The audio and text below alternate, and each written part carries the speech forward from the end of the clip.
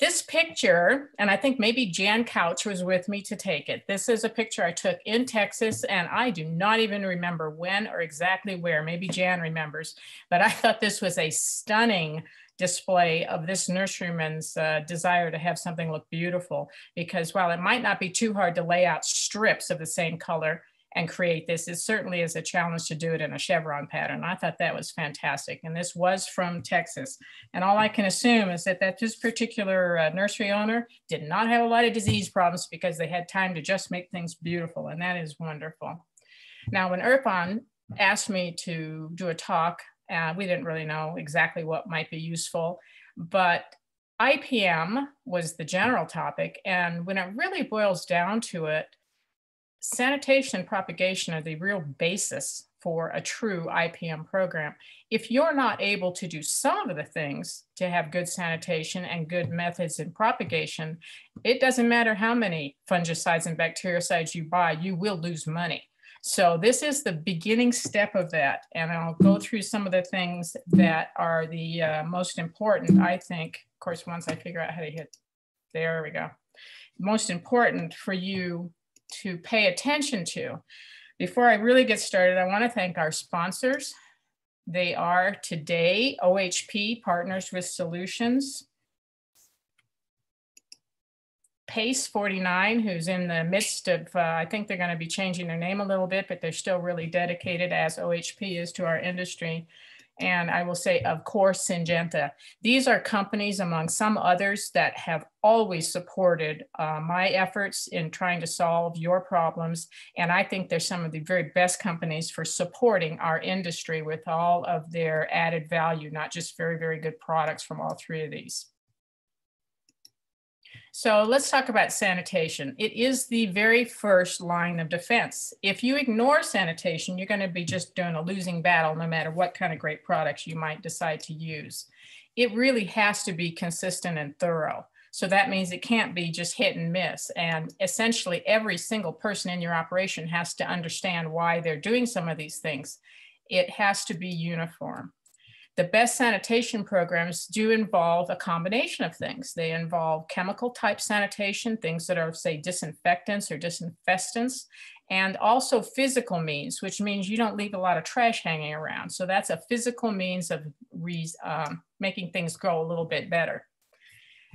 In the first place, if something is unsaleable, it needs to be thrown out. It needs not to be stacked up and left on the bench. This is a really excellent way, and as some of the entomologists will tell you, it's a great place to grow bugs. It's also a great place to grow diseases. So if it's trash, it needs to go away. If you have dump containers, whether they're big containers like this, took this picture actually in Canada, or a 5-gallon bucket that's full of diseased leaves, one way or another, get them out of the greenhouse. It is absolutely necessary that you don't just collect the stuff, you actually take it out of there. I looked at a nursery probably about 10 years ago that's growing a lot of basil, and anybody who is growing basil and trying to do it organically might find this familiar. They had gone to the trouble to put the plants into plastic bags, because as you're taking a crop out that might be trash, it is scattering the disease particles, all of the spores around the greenhouse. So you're actually helping the disease spread. So bagging it at times is a really good idea, especially on something like downy mildew. Now, we should be using, as much as possible, reusable flats. If you are able to do that, they need to be cleaned. And cleaned does mean, you see here the cells that still have potting media in it. Cleaned does mean cleaned. It means they actually look clean.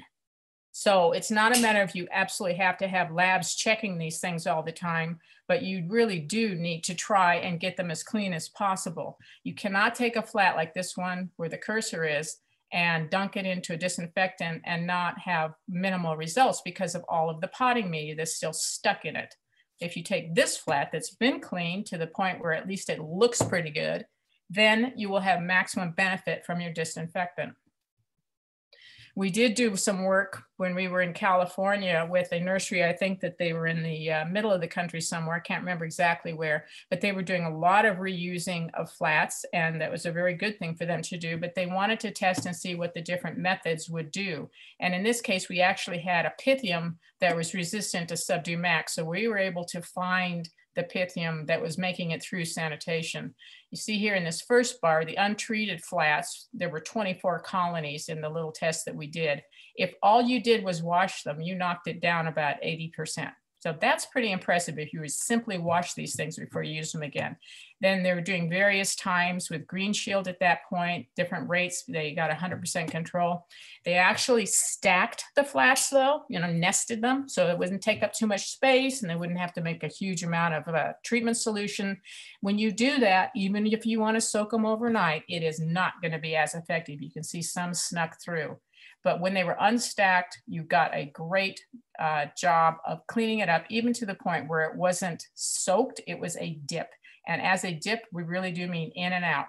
So cleaning and disinfecting is very critical. And you'll probably recognize that. And I know Joe and Foster will as part of the mantra from PACE. So that's an important thing to do. Some of the first work that we did working with PACE was looking at cleaning different surfaces from two very bad plant pathogens, both fungi. We did use old material, wanted to make sure we were looking at things that would be more like what you might have to work against. And this is some plastic, some polyethylene, concrete, and wood. And we just checked them in a big series of trials looking at wiping out Phalaenopsis, which is black root rot. And also, I'll show you some summary slides of the Fusarium. So two of the very hardest diseases to wipe out. In this case, what we did is we compared just water treatment. So that would be like the control. We used Clean Grow, compared it to Green Shield, another quaternary ammonium product that's in a different level of class, and then also Xerotal.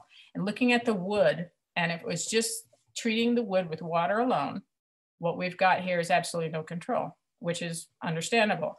When we use the cleaner in this case is Strip It. 85% control when it was just Strip It. But as you start looking at Clean Grow and Strip It being used together, we're seeing 100% control, which was better than the Green Shield or the Xerotal. And then looking at concrete, you actually could clean the concrete brilliantly just with the Strip It. Did a great job all on its own. But again, we were seeing very, very high levels of control when we did the two-step program where we looked at both the cleaner first, like Strip It, and then the Clean Grow.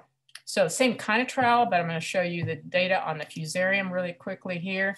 In this case, on treating wood, the Strip It wasn't as effective in killing Fusarium, but the two together, Clean Grow and the Strip It, we got 100%. And then looking at plastic, again, plastic actually, as you would suspect, is much easier to clean. So there's a lot of things that gave us 100% control. And then finally, the concrete. And in concrete, once again, we were able to do 100%. As you can imagine, the Strip It on the concrete, it sits there and it just does its job. So this gave us a really good idea of how you can do some sanitation in between the crops. So if you have an outbreak, this is the kind of thing that you could do to stop it from just continuing, because Fusarium and Phalaenopsis especially simply continue. They are soil borne and they're on the surfaces in particles, and they live for a long time without a plant. So you really have to be aware of carrying problems through. The next section that we did look at was the ability of different products to control algae. Algae is a problem on a lot of things, and I'm showing you the dramatic problem you can get on some plant material, especially on tropicals, because the conditions that tropical plants like this Aphelandra or zebra plant want to have to grow a good plant, so does the algae. Very, very happy. So we started looking at what do you do to control it in your water. If you're in a propagation situation, you always have a lot of water. That is what helps us get roots on plants or get germination. If you do that and you are reusing water, in first place, I'm going to pray for you, because you ought not be reusing any water in prop. Any place else, yep, you can do it. But in propagation, if you are having to recycle water, then you do need to treat it. We were looking at the comparison of X3, which is now, well, it was called Xeroton originally, but we're looking at X3 compared to Xerotol. And you can see here kind of an example. And, not only growers can grow algae. We were great at growing it on our benches. And you can see I'm using a lot of the same materials for the benches that you might end up having to use. But what we found out is that really, and I would still say this work is probably from 15 years ago, but I would say that I still believe that this is the best algae control. The bee treatment here is xylitol. It has been in all of our trials and in everything else I've looked at, just excellent on algae control. The X3 is not doing obviously anywhere near as good. So all we have here are little chunks of osmocote to feed the algae and then the water. But what happens if you treat your irrigation water with one of these two things and put it out over the plants? Well, if these plants were snapdragons, this is snapdragons that were treated with xylitol, and this is registered labeled rate going into the irrigation water. Here's X3, clearly much safer.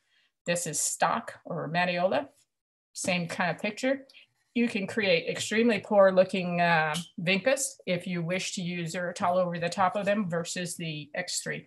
X3 is much safer in this particular delivery system, even though, as I showed you, it is not going to be as good on algae control. However, one thing that you could do, and I obviously like periodically to make sarcastic statements, so I'm going to warn you, I'm going to make a sarcastic statement here.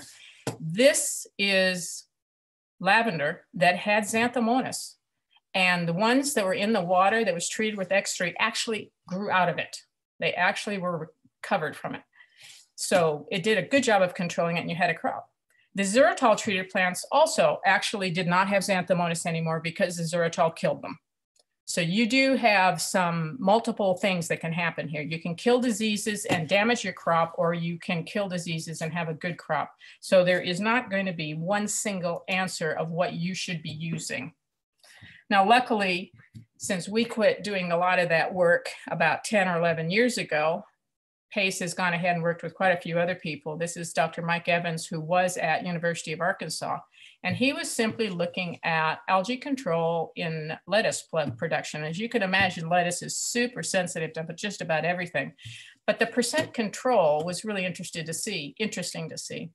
This is copper at 0.2 parts per million, 40% control of the algae, higher rate, better control. Looking at chlorine dioxide, it was better, and then going up to a 0.5 part per million of chlorine dioxide, 82% control. Clean grow at 2 parts per million was 90% control, and if you used 4 parts, it's 98.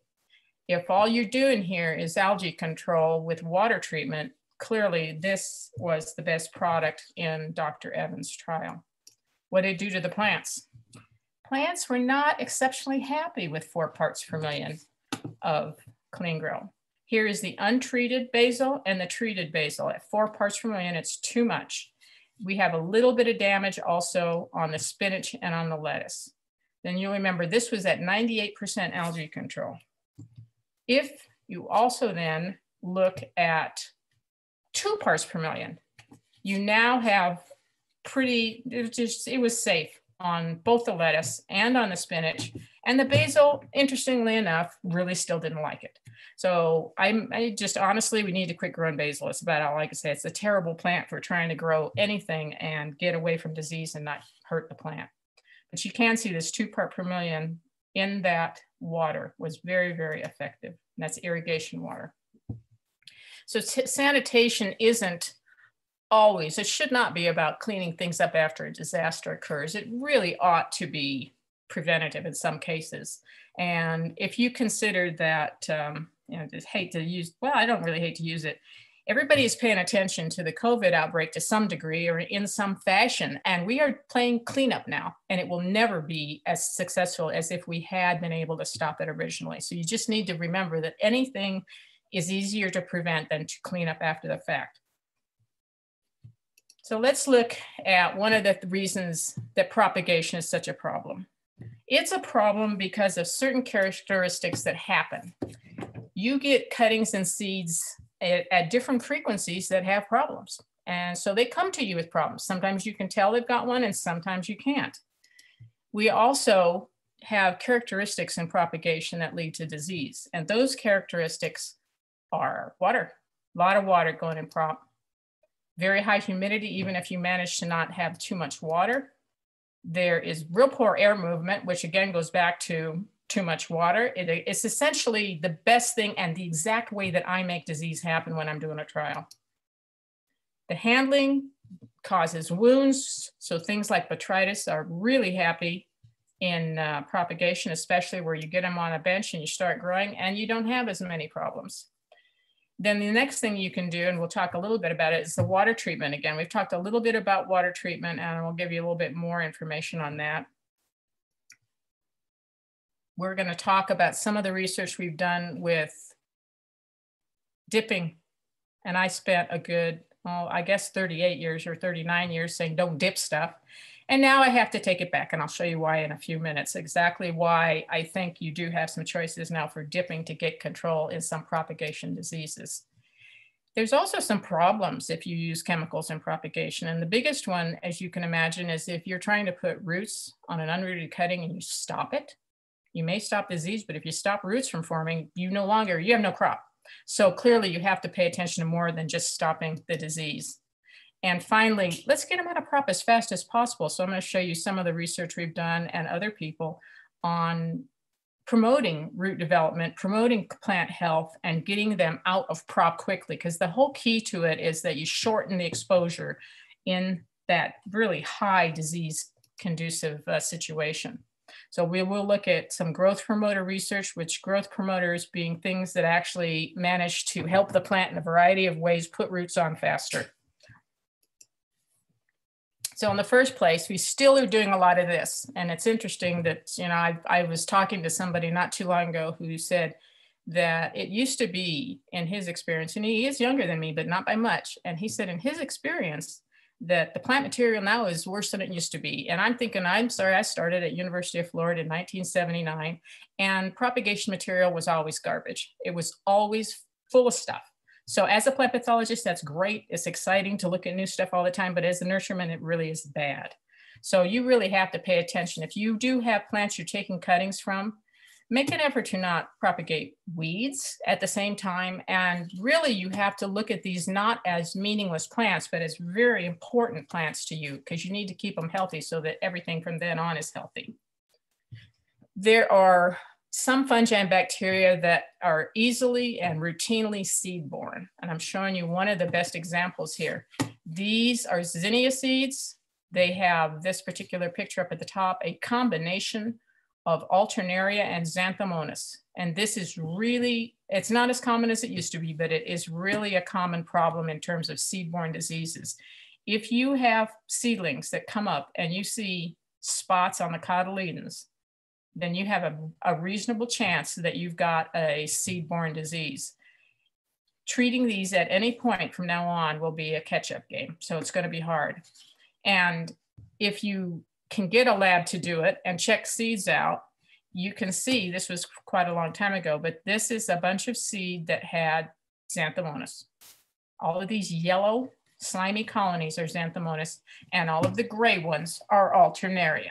So if you start off with bad stuff, you got just about no chance at all to end up with something that isn't bad. One of the reasons that we're having newer problems all the time, I'm showing you an example right here. And what could I possibly be showing you? I got nothing against FedEx, except they're too late in the last year. They just don't deliver junk when they're supposed to. But here's the issue. We now, in the last 20 years and even more every year, pull plants from all over the world and they get to us overnight. That means that all the problems that they have in South Africa and Costa Rica and Brazil, we're getting them immediately. And indeed, we actually send them to them too. So this is an issue because it means that there's no such thing as we don't have it here. We do have it here. We're getting it brought in just about daily. So I started looking years ago at what's coming in seeds. These Sutera cuttings, this bag was opened by me. So it came to me with absolutely no handling except at the farm where it originated. All this white stuff, this is Pythium. And these are unrooted cuttings. And you want to say, fine, they didn't have any roots. So where did the Pythium come from? Well, it had to be getting on them in the process of taking the cuttings. Other things that we're able to prove absolutely did come on cuttings. This is Pseudomonas on a salvia. So this is not uncommon. This is downy mildew on coleus. I have seen that myself again in unopened bags. So it didn't magically get it from being in my lab. It had this problem when it was put in the bag. And I was stunned to find that on one case, we looked at geraniums and the base, which was not looking like this at the time, it had Pythium on the base of an unrooted geranium cutting, which is unbelievable to me how you manage to do that. But we are, in essence, really bringing a lot of problems in and making our life miserable by not controlling them downline or at the source, actually. Now, I've talked to a lot of poinsettia growers over the year, and we'll switch over to why is propagation such a problem. It's the water. I've heard a lot of people say that they can grow poinsettias pretty well with no Erwinia problems as long as they really, really stay on top of the amount of water, as long as they stop the overnight watering as fast as possible. If you don't, you get Erwinia. And I can tell you from my experience in trying to stop Erwinia that it is damn hard to stop. It is not something you can just, oh, well, let's go in there and spray it with something and it's going to stop it. If you water wrong, you don't manage your water really, really well, you will end up with problems. These alyssum seedlings are damping off from Pythium. This is too much water or watered at the wrong time of day. One way or another, it boils down to being too much water. And here is a scary list of all the stuff that we know for a fact can be seed-borne, as in coming in on whether it's a seed or a leaf cutting, a bulb, unrooted cuttings. So you don't have to be bringing things in that are already rooted to bring a problem in. That's a huge number of things to have to worry about. And you'll notice that we actually, and anybody who was growing petunias about, I guess it was 6 or 7 years ago, big outbreak of tobacco mosaic virus. We definitely can bring viruses in this way too. So be aware that this is something that you really will have to stay aware of what can happen, or you're just going to get caught flat-footed. Here's another picture. This is amazing. These plants, I did pull this out of a trash can. I'll give the nurseryman that much. It was in a trash can. But this is Rhizoctonia. And Rhizoctonia, especially in your kind of environment where a lot of you have a lot of heat in part of the year, the speed with which it moves is really, really fast. If you imagine somehow that you could use these plugs, these impatiens up at the top and get away with it, you're nuts. Because what will happen is they will turn into this. And then you will have what I like to call expensive trash. You have now put it in a big pot and you will not stop it. It is too happy. Same kind of thing here. This was done. So that picture I showed you a minute ago was in Texas. This was in California. This is Rhizoctonia as well. Osteospermum, some Vinca minor. All of these, clearly you're not going to try and grow them. But how about this? Do you think these guys are safe to grow? If you don't throw this whole flat out, you're going to have nothing but problems from then on. Everything, at least within 1 or 2 cells of this, already has it. So you need to get used to the idea to cut your losses, get rid of stuff when you start seeing this kind of an outbreak. Same idea with poinsettia cuttings. How many of you would like to rescue something in this area? You don't see very many that look good, but maybe you think that one looks okay because it's not, well, this one's looking pretty bad because it's drooping, losing leaves. This one doesn't look too bad. It's got a really nice leaf. Guess what this one has? It has Rhizoctonia. You keep it, you pot it up. This is what you're going to get. You could get this right off the bat. And if this is all that happens to you, you're lucky because this plant had Rhizoctonia inside the stem and it was a 6-inch pot. Now you have a plant that you've grown for another, what, 2 or 3, well, not 2 or 3 months, but probably a month or so, and it's still trash. Don't use stuff that looks bad. Likewise, if you collect bad looking leaves off of poinsettias, this is botrytis. I think it's admirable to collect the leaves and get them out of there, but this is a picture I took. This one I think was, this was in Ohio. These geranium leaves were piled up between the flats. So while these are off of the flats, they're sitting there making spores very happily and they're still spreading. You need to get them out of there. This is what you're doing to yourself in propagation. And this is something we pay more attention to, and it's probably the least likely place you're going to have a problem. This was an automatic shearing machine using a lot of the flats to get them, you know, keep them around a little bit longer. Cleaning this is important, but it's not as important as some of those other things I showed you. You cannot come here and say, fine, I recognize this is a problem. I'm going to keep this cutting instrument clean, but I'm not going to do the other things that really need to be done, like don't overwater. This is a picture of our greenhouse that we had, one of them in Northern California for years. And this is what I did to make disease happen. Can you imagine the trouble you have to go to as a plant? But I mean, I'm absolutely incompetent. They should teach us how in school to make diseases, and theoretically they do. But between these foggers, the plastic bags, and everything else, it was amazing how hard it was to make disease happen. But mist and water are key.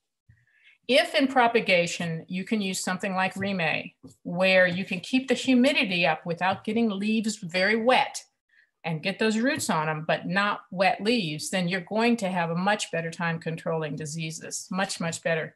And if you don't want to buy that, here's a low-tech thing. Obviously, foliage plants will tolerate a lot of grief more than some of the bedding plants. And this grower was using newspaper to hold some humidity in there without really having sopping wet leaves. So there's a lot of ways to consider it, but water management is absolutely critical, absolutely, more than almost any other thing. You can stop or start a disease based on how you water.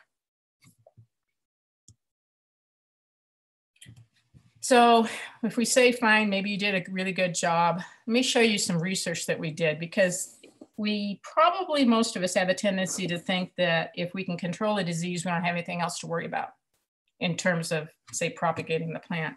In this trial, we did a comparison of different fungicides, a few different ones. You can see them on the bottom. Did it control the cylindrocladium cutting rot on the azaleas? And then also wanted to see, fine, if it controlled it, what happened with whether or not the plants actually managed to root?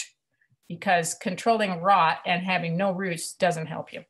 So what we saw is that Medallion did a pretty darn good job when it's about 50% control, which is for that disease, not too bad. Medallion being sprayed on the stock plants was even more effective. We had a much better level. So this is being sprayed the day before the cuttings were taken. Root Shield, doing really well. And then Camelot, also really good. But what happens when you go ahead and see, did you get any roots on anything? And what we can see is that the cylindrocladium was really detrimental to things rooting. That makes sense. But unfortunately, so was Medallion. It stopped root formation to some degree.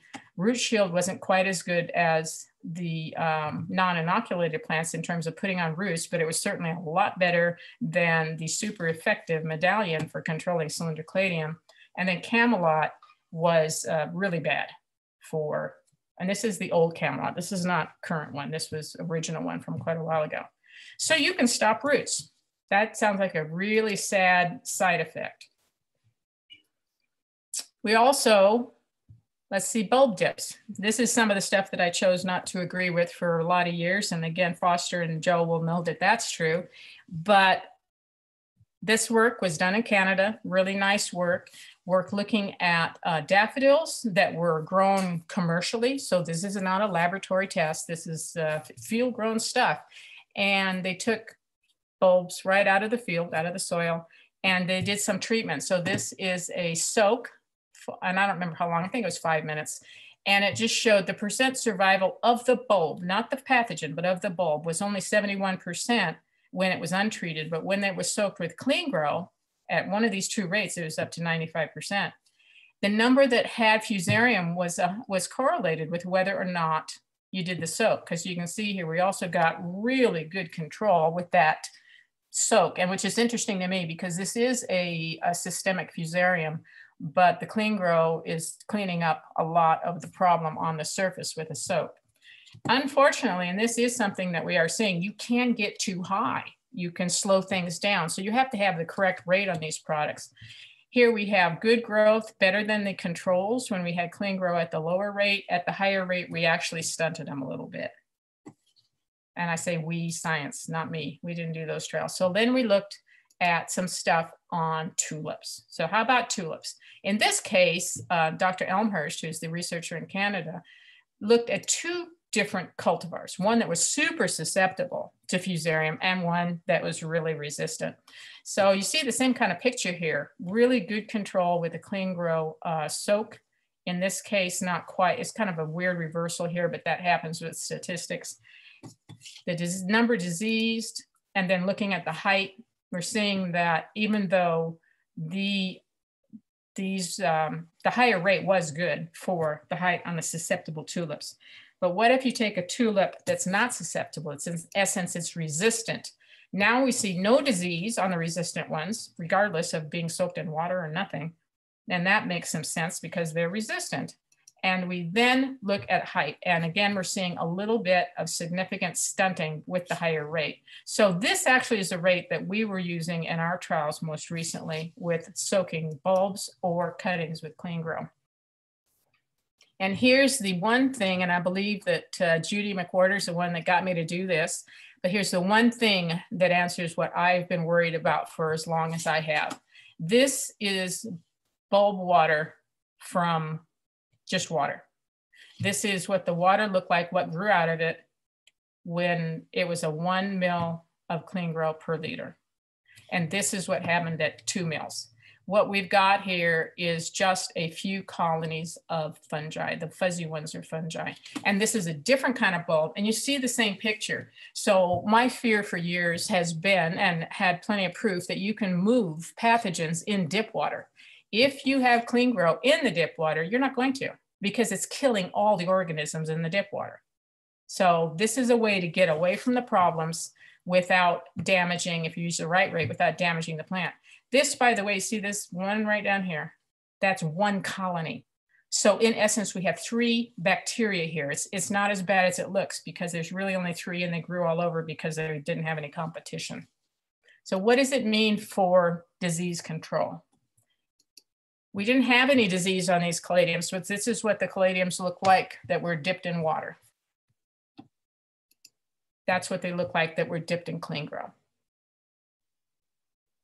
What do you think? It's something, isn't it? Surprised the heck out of me. I did not expect to see this kind of thing. We think this is partly due to the wetting capacity of the clean grow. So there's something going on there that's not just killing the bad bacteria and fungi. We looked at some unrooted cuttings, not a whole heck of a lot, but these were hydrangea cuttings. You can see the bundles that we got from the grower. These bundles were treated just like this. We did not break them out of their little bundles and treat them. So we did a similar trial, and that's what they looked like to begin with. And this is what happened. When we dipped, and we're using the higher rate here, you can see that 2 ml per liter rate. When we dipped them for 30 seconds, we definitely had an improved rooting. Definitely, it was statistically better than just water dip.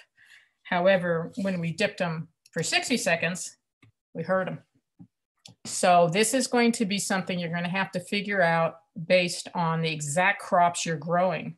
And I'm sure that Pace could help you with, and that ends up being me helping you with where to start on the different crops.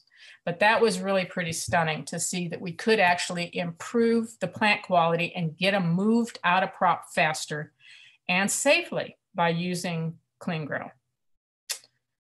Some of the other work I'm sure you've heard about for many years, the plant health aspects of Pageant and Orchestra and Empress. And I'm going to show you also some other data that shows what boils down to being plant health benefits from the other strobel urines as well. But this trial was one we did with ranunculus seeds in California. And what we saw here is 42% covering the flat. So not great flat coverage when it came to just, no treatment. The Pageant ones, we had 50% more growth essentially. And this was a two times spray, but it's a spray, heavy spray the day they were planted with 4 ounces per 100 gallons of Pageant. And then 2 weeks later, the same thing.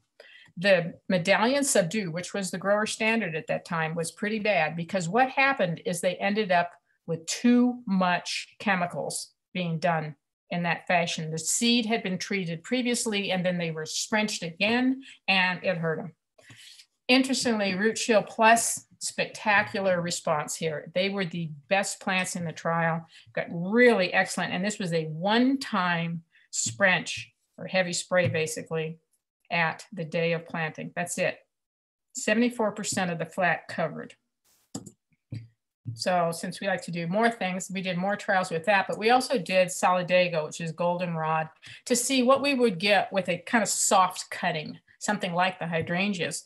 And what we saw, this was after they had been treated, again, it's the same kind of treatment. We definitely improved the rooting, how many of them rooted within, with that first treatment of Subdue Max and Medallion.